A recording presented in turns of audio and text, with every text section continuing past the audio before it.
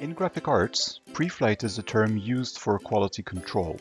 The term was of course borrowed from aviation, where the pilot needs to check their aircraft before taking off, and this process is called preflight.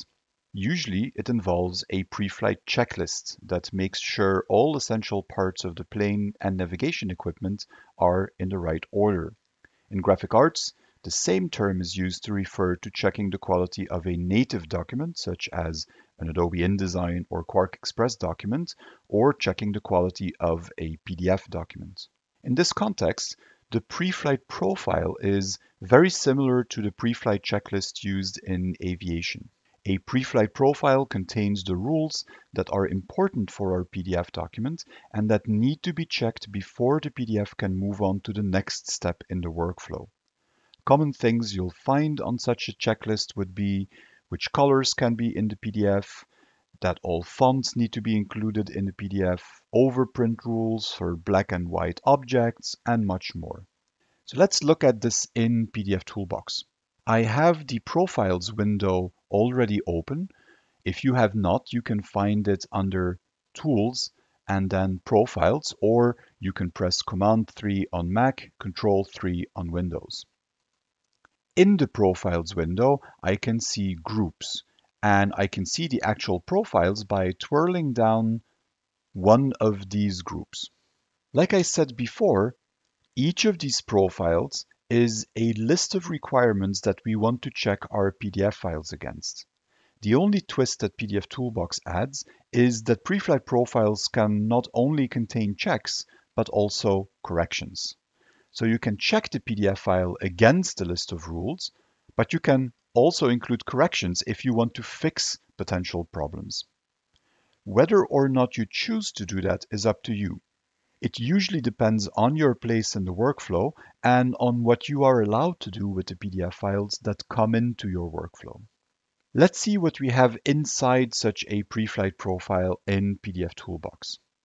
I will select one of the Gantt workgroup-based profiles, such as sheet-fed offset, and by selecting it, I can already see the comment that was included in that profile, and now I can edit that profile or view its contents by clicking on the Edit button that appears on the right-hand side of the profile name. And this opens up a relatively big profile window, and you can see that the content I have here on the right is grayed out. The reason it is grayed out is because my profile is currently locked, and this is something that you will see in all standard profiles that are shipped with pdfToolbox. They are, however, not locked by password, and I can simply switch them to unlocked if I want to see a little bit clearer what is going on. A profile consists of different pages, and that you can see on the left. I have the name of the profile, and then I have the document page, the pages page, images, and so on up until summary. So all of these together define what is included in this particular profile. On the main page of the profile, I have the profile name, the description we saw in the list, and then information about the author. I can even include an initialization script in my profile, but of course that is more of an advanced feature. Then the first pages in this profile give me easy to use checks, and for each of these I can switch the severity level between error, warning, info, or inactive. Inactive, of course, means that this is an item that is not important to me. Info means that I want it reported, but it probably has no actual effect on the PDF document. Warning means that this could be something that someone needs to look at, but it's not guaranteed to be a problem in my workflow. And of course, error is something that should stop the file in the workflow and something that needs to be fixed before the file is allowed to go further. So for each of these items in all of these early pages in the profile, I can use the same system and set individual requirements to error, warning, info, or inactive. There are two pages in here that are much more important than the others, and those are custom checks and custom fix-ups.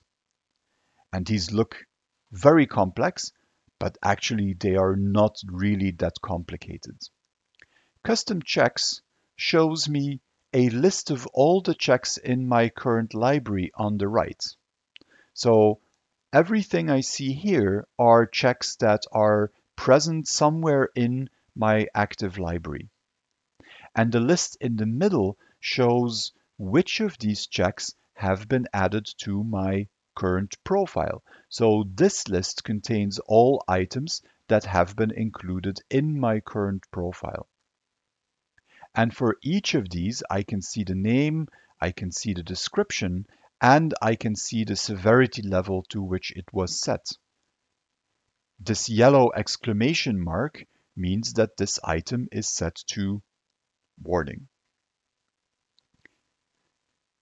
I can change the severity by selecting the item in the list and then changing the severity level to error or warning or information.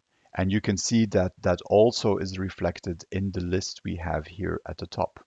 The same thing is true for custom fix-ups. There I have a list of all fix-ups in my active library, and I have a list of fix-ups included in my profile. These fix-ups may or may not modify a PDF file when I use this profile. Fix-ups will only modify a PDF file if necessary. We can see one example here called discard all JavaScript. This is a fix-up that will look for JavaScripts in a PDF document that is being processed, and if it finds them, it will remove them. So such a fix-up might change the document, but if there is no JavaScript in the document to begin with, then it will not. Okay, let's back out of this profile. I'm going to use cancel on this one and then say, yes, I want to discard the changes I made, and select that profile in the list, and then I can run it by clicking either Analyze or Analyze and Fix. Analyze will only run the checks that I have in the document. Analyze and Fix will also run the changes. And if I click Analyze and Fix, pdfToolbox is going to ask me where I want to change this document or what name I want to use. And I could give it a different name and say Save. The result of running a profile is a list of things that were done while the profile was being run on the PDF file. And that includes which fixes were done and what problems were found.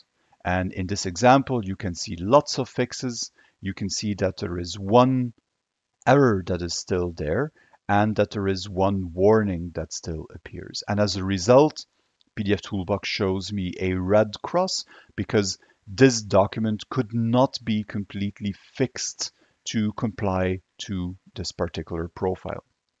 Don't forget to check help.calasoftware.com for more information about profiles, or watch the other videos in our YouTube channel to learn about checks, fix-ups, and much more.